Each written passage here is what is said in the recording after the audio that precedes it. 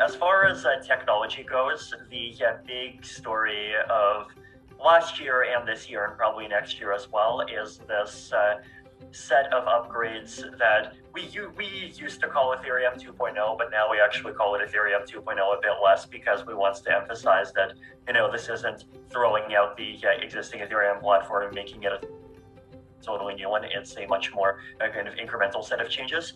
But this kind of bundle of upgrades has two big parts. One is called a proof of stake. So this is a consensus algorithm. So it's the way that the blockchain agrees on what new transactions people send, in what order, and protects the blockchain against attacks.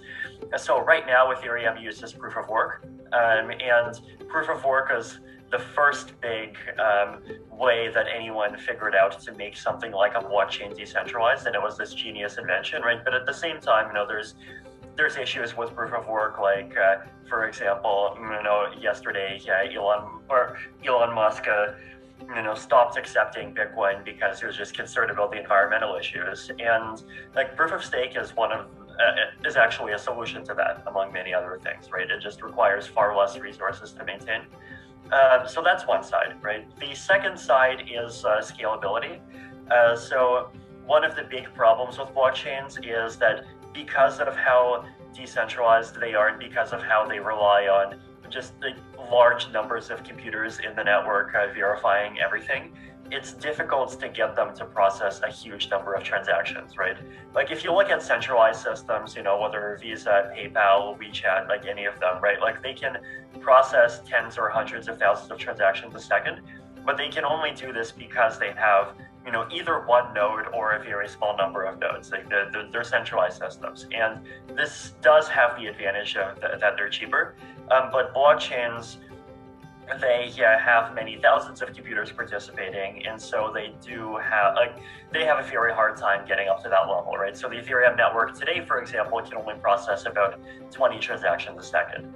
And we have a series of upgrades. So the big one is called sharding. There's also a technology called rollups that's happening around the same time, and it's probably going to be here even sooner. And each one of those independently increases the scalability by a factor of about like 50 to 100, right?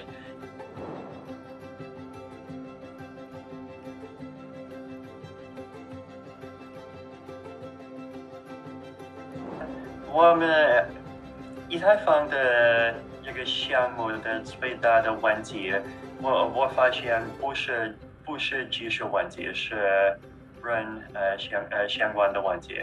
就比如我们一开始做我们的团队的时候，我们有很多 co-founder， 我们有我，还有8个其他的 co-founder， 然后有很多人，我也有很多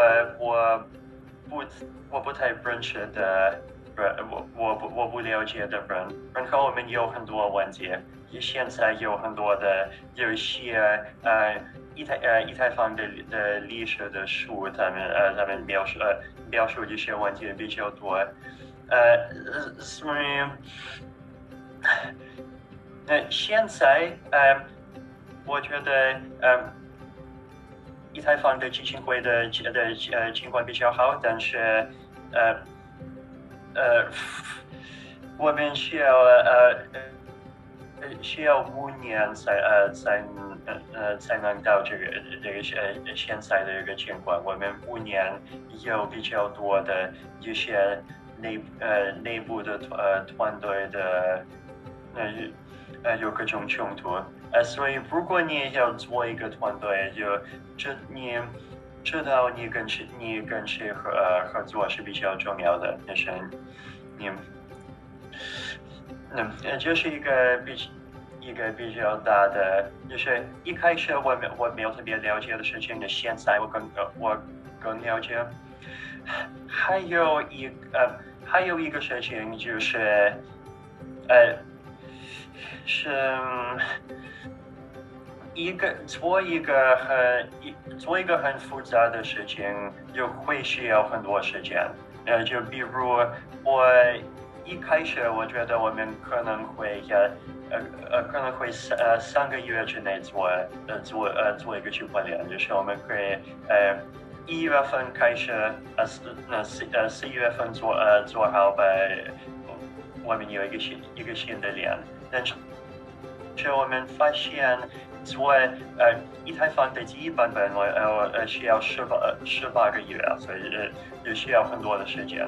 然后我们也一开始觉得做一个 proof of stake 会需要1年，但是其实需要6年。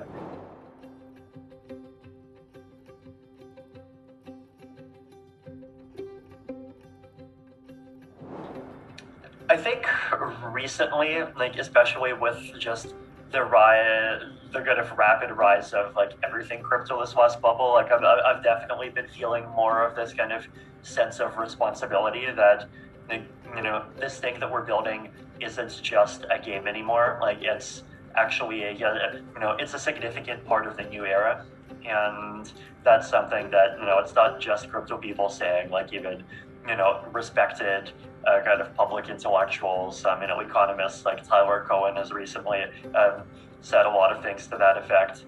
He even had this big article kind of just talking about cryptocurrencies and charter cities as kind of like 2 big pro-freedom ideas that he's interested in.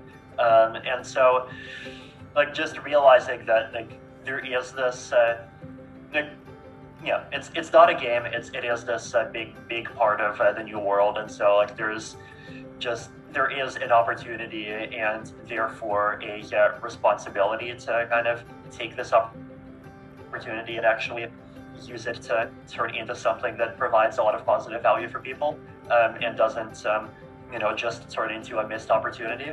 And like just the question that I ask is like basically how do we do that? Like how can we what things can we do to actually work together and make sure that crypto actually can be something that